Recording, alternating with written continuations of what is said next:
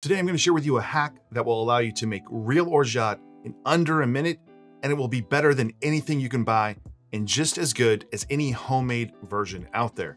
The recipe is simple and only uses rose water, orange flower water, sugar, and real blanched almonds. The best part is you can easily increase or decrease the amount of almonds and almond flavor. Several months ago, I made an orgeat video sharing my favorite recipe and comparing it to store-bought versions. But making your own can be a pain, and buying it can sometimes be expensive, and some of them just aren't that good. I even made a version using store-bought almond milk, and I stand behind my opinion that store-bought almond milk does not make good orgeat, no matter the brand. Most store-bought almond milk has between 2 to 10 almonds per cup of almond milk and a bunch of stabilizers, thickeners, and gums, while the homemade version I shared uses 1 cup of almonds per cup of water, and that's over 100 almonds, or 10 to 50 times more almonds than any store-bought almond milk. The hack today is less of a hack and more of a secret ingredient. Instead of working with raw almonds, we're gonna use this, Joy Almond Milk Concentrate.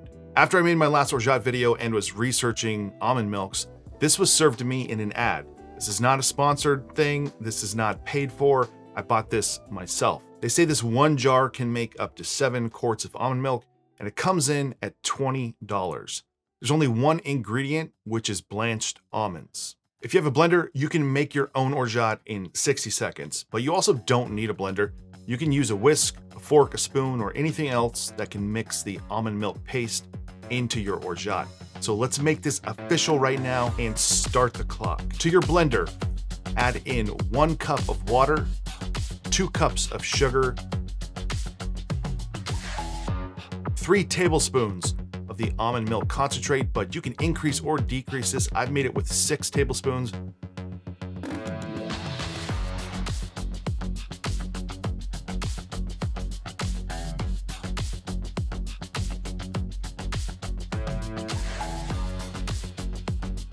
Quarter teaspoon of rose water,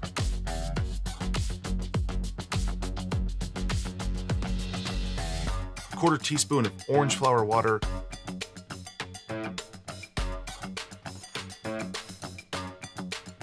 and then blend it on high.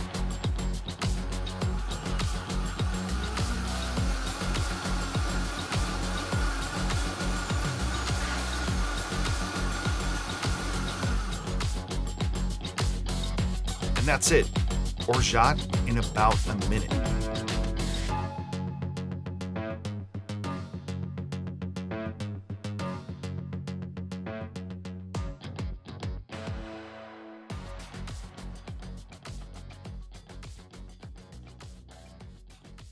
By blending this, I found that you don't even need to add heat to dissolve the sugar into the orgeat. And if you like the flavor of almond extract in your orgeat, you can add in 1/4 teaspoon, more or less, it's up to you.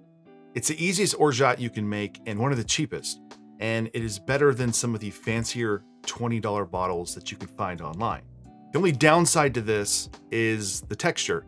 It's similar to homemade versions and a touch chewy, but if you want something that is a little cleaner and a little more clarified, you can blend the water and almond milk concentrate first, then strain it through a coffee filter, and then add the sugar. If you do that, you'll end up with something that looks like this, and this has a little bit of a weaker almond flavor than this one. So for this version, I added in 1/4 teaspoon of almond extract. This version here, the filtered version with 1/4 teaspoon of almond extract, this is now my go-to orgeat. Unless a recipe specifies for a specific brand, I'm gonna use this one. It's that easy. There's a link in the description to buy this product. It's an affiliate link, so I may even earn a commission from it. But before we're done here, let's do a little taste test.